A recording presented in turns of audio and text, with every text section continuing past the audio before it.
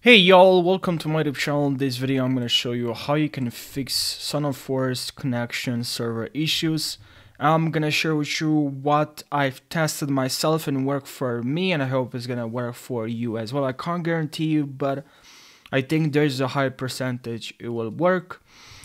And yeah, make sure you watch this until the very end and you try all the you follow me step by step, you follow along with me and you try all the methods I'm gonna show you in this video, right? So, and if you are new to my YouTube channel, make sure you subscribe for more tutorials. And now let's jump right into the video. So what you have to do first is here, let's head over to cmd command prompt and run as administrator.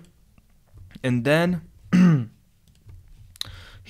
the command prompt, make sure you write all this, you enter all these commands you have here. Okay, you enter the following commands. Okay, first one, enter. Second one, enter. Type, enter. And I already done that. I'm not gonna do it again because it's not worth it.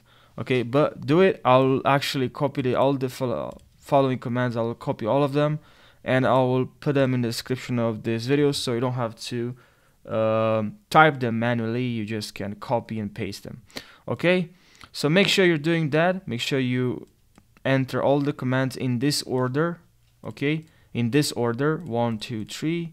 So 1 2 3 4 5 6 7 8. So yeah, and the next method, also make sure you just change your connection to see if there's any difference just from your internet connection.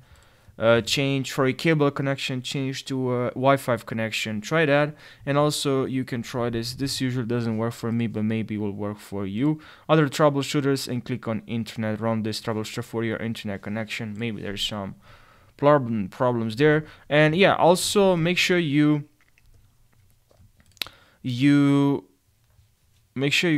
update your network adapters. Okay, you right click, update, search, and make sure you have the latest updates. You can also head over to Windows updates, but not here, not to only update your Windows, but to head over to update advanced options, then optional updates, and in here you should see a list of updates that are available here. There are a huge list. Just check all of them and click on download and install.